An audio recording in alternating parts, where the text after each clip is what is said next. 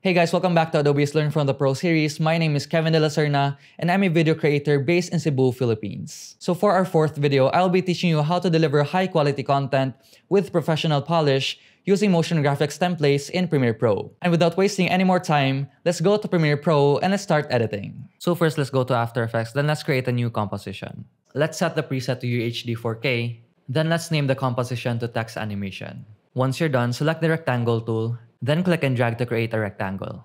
After this, select the Text tool, then just click to create a new text. I'm gonna be using my name for now, and now it's time to animate the text. First, just click and hold this spiral icon, then drop it on our text layer. This basically makes the text layer as the parent of our shape, so whatever adjustments we make to the text, the shape would also be affected. Now let's change the position of our text by going to Transform, then click on Position. Let's just move the text here, and now it's time to animate.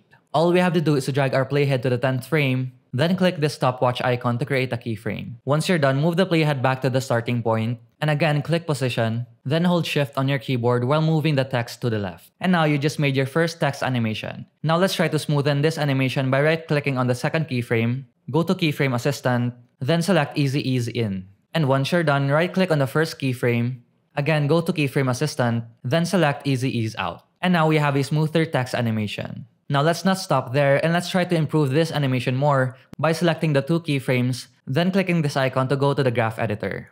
Click this icon and make sure to select Edit Speed Graph. And now let's try to modify the velocity of the keyframes. All we have to do is to press the second keyframe, then hold Shift on your keyboard while clicking and dragging this lever to the left. As you guys can see on the graph, you can basically see the speed of the animation from going to fast from the top of the graph, then slows down gradually at the end of the second keyframe. This overall just smoothens the animation even more. And now that we're done with the intro animation, let's now proceed to the outro animation. So first, let's move our playhead to the 20th frame, then click this icon to create a new keyframe. Once you're done, move your playhead to the right, then again hold Shift on your keyboard, then click and drag the text to the left. Now select the last keyframe, then press Shift F9 on your keyboard to convert the keyframe to Easy Ease Out. And next, select the first keyframe, then press Ctrl Shift F9 on your keyboard to convert the keyframe to Easy Ease In. Then let's go back to the graph editor. Now the only thing that we have to do is to press on the first keyframe, then again hold Shift on your keyboard, then click and drag this lever to the right. And we're done. This is basically the ending part of our text animation, where the text moves out to the frame. And now you have successfully created your first text animation. Don't forget to click this icon on the text layer and the shape layer to add motion blur. Then let's go to Composition, select Responsive Design Time, then press Create Intro. Once you're done, go to Composition again, select Responsive Design Time, then press Create Outro. What Responsive Design Time basically does is it creates an intro and outro for our text animation, so when we go to Premiere Pro, we can easily adjust the duration of the text without disrupting our text animation.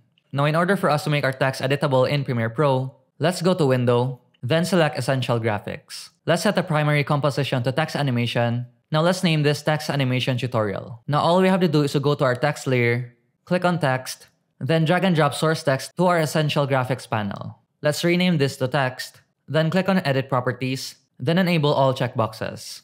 Now this is where we could basically edit the font, the style, the size, and of course the font style. Once you're done, let's go to Effects and Presets, then search for Fill. Drag and drop this to our text layer, and this basically gives us the ability to change the text color. Now let's just change the color back to white. Then again, let's go back to Effects and Presets, then drag and drop Fill to our shape layer. Again, let's change back the color to black.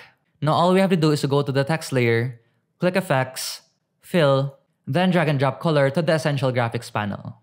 Let's rename this to Text Color. Now let's do the same thing with our shape layer by going to Effects, Fill, and again drag and drop color to the Essential Graphics panel. Let's rename this to Box Color. Now all we have to do is to click Export Motion Graphics Template, and of course save the project first. Then set the destination to Local Templates folder, and make sure to enable both of the compatibility checkboxes. This will warn you if the motion graphics template uses fonts that are not available from Adobe Fonts, and if After Effects needs to be installed to customize the template. Once you're done, just click OK. You will get a dialog box saying one font was not synced from Adobe, and that the template will be marked as requiring fonts that are not available from Adobe. This would be fine as I already have the font installed, and we can easily change the font anyway in the Essential Graphics panel. Just click OK, and now we have successfully exported our motion graphics template. All we have to do now is to go to Premiere Pro. Make sure you have your Essential Graphics panel open by going to Window, then select Essential Graphics. In the Essential Graphics panel, just click Browse, And now we can see our motion graphics template. All we have to do now is to drag and drop this to our timeline, and you're done. Now the great thing about this is we can easily change the duration of our text animation because we already have set the intro and outro using responsive design time in After Effects. Now we can also edit the text in our Essential Graphics panel. Let's try to change the text to like and follow, as well as adjust the text size. Let's also try to change the box color, change it to white, and we're done. We can also change the text color. Let's set it to black. And now you know how to create your own text animations in Adobe After Effects, as well as how to use them in Premiere Pro. I use this method all the time, and it just enables me to create high-quality content with professional polish in Premiere Pro. And that wraps up our 4th video in this series. If you made it till the end of this video, comment down below your favorite tip, and make sure to drop a like in this video if you enjoyed it. Stay tuned for our last episode as I will be teaching you how to show off polished, custom branded presentations to showcase your work with Frame.io presentations. Don't forget to create more, and I'll see you in the next one. Paalam!